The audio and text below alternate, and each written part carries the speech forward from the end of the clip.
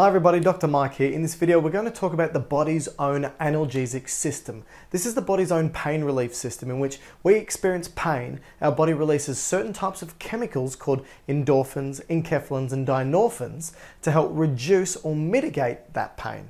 I'm going to try and succinctly tell you exactly how this process occurs. So the first thing we need to talk about is pain itself. Now I've drawn up a spinal cord, cross-section spinal cord, and we can see the grey matter here. This is where neurons talk to each other. We've got the white matter here. These are just the highways that send signals up or down the spinal cord. We've got the mixed nerve where input's coming in and out of the spinal cord. And we've got the dorsal nerve root and the ventral nerve root. As I've told you in the past, the dorsal nerve root is where all sensory information comes in. So this is going to be pain, temperature, touch, all comes in through the dorsal nerve root. The ventral is where motor output comes out. So any type of movement, whether it be motor movement or some sort of visceral movement. Now visceral movement is going to be such as secretion of chemicals, for example, always comes out the motor side, which is going to be the ventral nerve root. So we've got pain sensory. So something's happened in which we've experienced pain. I've stubbed my toe, for example. It stimulates nociceptors in my skin. This stimulates this neuron, sends a signal into my spinal cord. So let's just say it's, I stub my toe, goes up my foot, into my spinal cord, into the lumbosacral region, and it's coming in. It goes to the dorsal nerve root.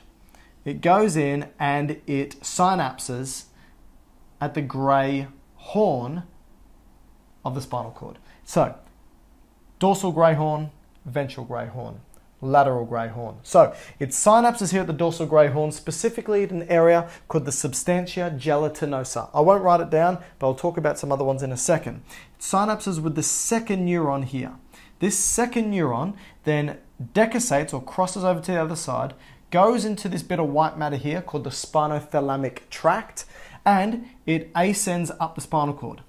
Now, as it ascends up the spinal cord, here's an important point.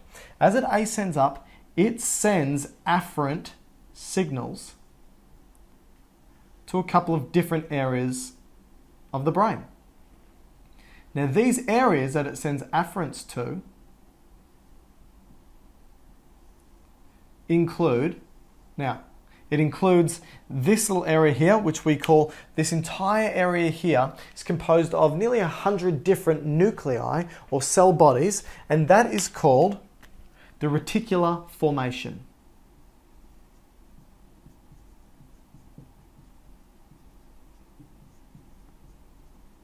What's important about the reticular formation? The reticular formation is important for consciousness, sleep-wake cycles, arousal. Why do we want a painful stimuli synapsing and talking to this area? Because what happens when we're in pain? We're awake. We need to be aware of exactly what's going on. We don't want to be drowsy. We don't want to be unconscious. We want to be consciously aware so we can avoid that pain. So it stimulates the reticular formation. As it continues to go up, it's also going to talk to this area here. This is called the hypothalamus.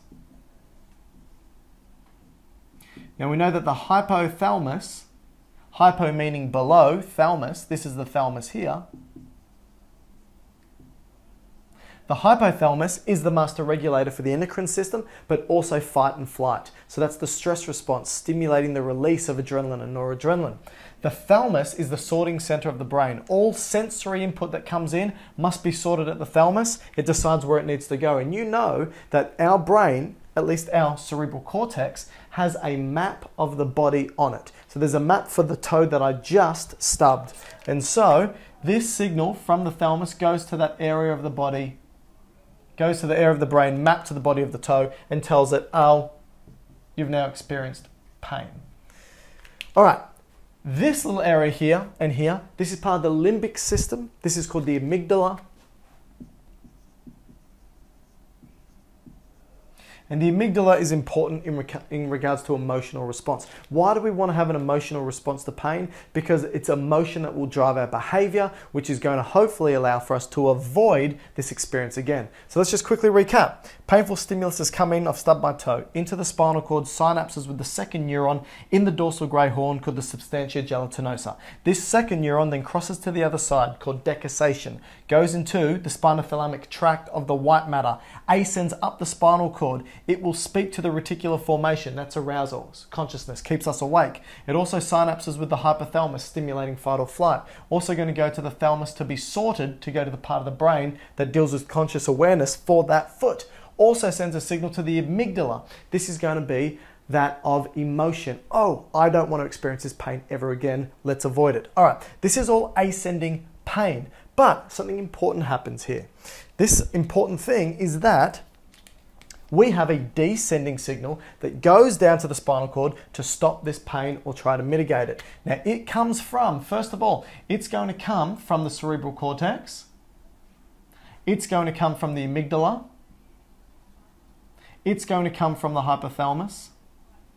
And all of them send signals to this area here called the periaqueductal grey matter. Terrible name, but it's called the peri, meaning around, aqueductal, that's the cerebral aqueduct. So we've got the lateral ventricles, hollow insides with cerebral spinal fluid. We've got two lateral ventricles, third ventricle, fourth ventricle, then the tube that connects the third to fourth, that's going to be the aqueduct. So the periaqueductal grey matter, I'll just write PAG, or periaqueductal nuclei, which it's now called. Now, all of these areas, the cerebral cortex, the amygdala, the hypothalamus, will all send these signals to the periaqueductal grey matter and stimulate it. It stimulates the periaqueductal grey matter to then speak to this area here, part of the reticular formation, called the Raphe nuclei, or Raphe nuclei, or Magnus Raphe nuclei. And what this does is they produce serotonin. Now, from the periaqueductal grey matter, we send a signal down. This signal stimulates the Raphe nuclei, and the Raphe nuclei will send a serotonergic neuron down into the spinal cord. And what this serotonergic neuron will do is it will synapse, so it releases serotonin. It will synapse with another neuron, which then synapses with this secondary pain neuron. Now, this other neuron is a neuron that produces Enkephalin.